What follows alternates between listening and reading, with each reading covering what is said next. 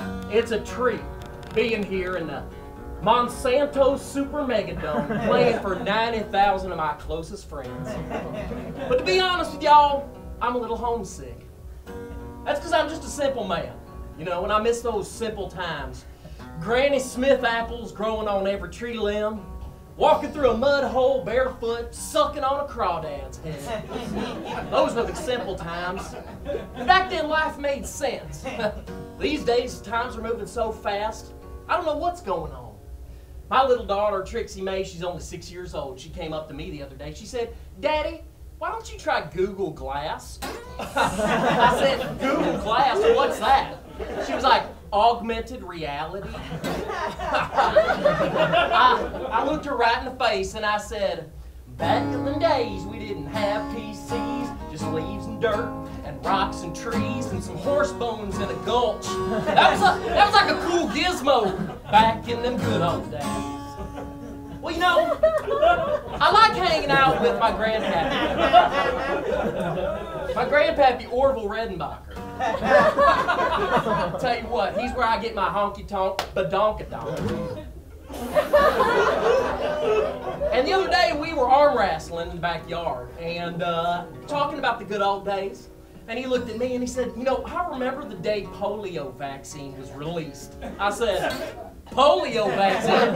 What is this, Battlestar Galactica?"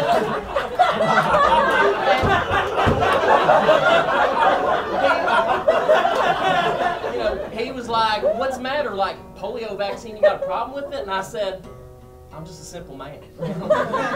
And I guess I prefer a time when medicine was a lot more simple, you know, or even before it was invented at all.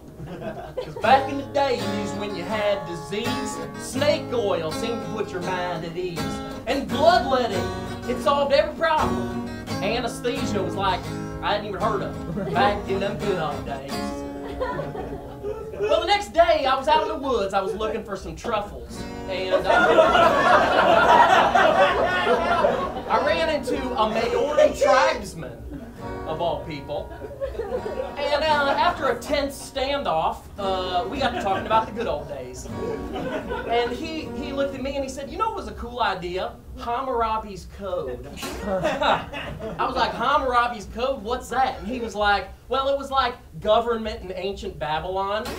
Eye for an eye, tooth for tooth." And I looked him right in his face. I said, "Maori tribesman, just a simple man." I said, "I guess I longed for a time, you know, kind of before government even existed." Because I said, back in the days, we didn't have no laws. You could bludgeon someone in the head if they were competing for resources. Those were the good old days. And he stopped me and he said, "What simple times are we talking about?" He said, "I'm a pretty primitive guy, but that seems a little extreme." And I looked him in the eyes. I said, "Maori tribesman, I guess, you know, when I'm talking about simple times, I'm referring to the Golden Age, 1 million BC.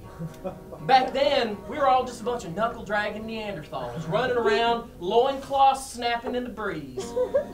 I said, "That's when country music really began, and it inspires my song."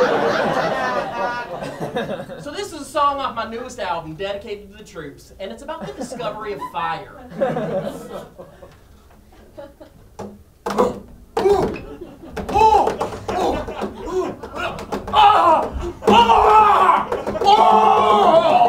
Those were good days, good old days.